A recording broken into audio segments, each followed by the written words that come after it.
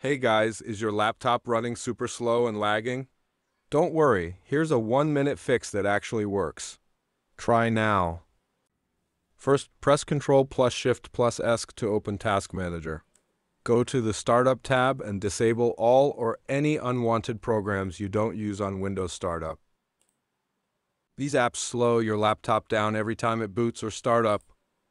Next, press Windows plus R, type cleangra, and hit OK.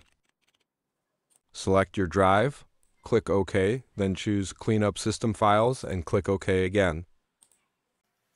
Check all the boxes, click OK, and then hit Delete Files. This quickly removes junk and frees up space. Now press Windows plus I to open Settings, then go to Privacy. On the left, click Background Apps. Here you'll see all the apps running in the background. Just turn off the ones you don't need or disable them all. This frees up memory and boosts your PC's speed instantly. Finally, press Windows plus R, type sysdm.cpl, and hit Enter. Go to the Advanced tab, click Settings under Performance, and select Adjust for Best Performance. Only keep the settings you actually need. This will make Windows run better. Click Apply, then OK. Your laptop will run much smoother. Restart your PC and enjoy the faster speed. Follow for more quick Windows fixes that actually work.